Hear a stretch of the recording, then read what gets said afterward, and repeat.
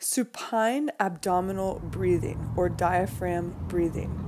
Notice where my fingers are. Place your fingers in the lower ab groin area in the same position and inhale into your fingers and exhale, trying to maintain that expansion for as long as you can. Everything else is nice and still. Your glutes are relaxed, your traps are relaxed. Breathing happens in your lower abdominal area.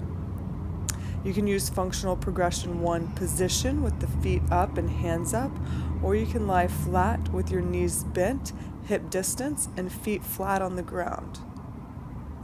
We are breathing into our fingers and exhaling into our fingers. Trying to maintain that expansion is key.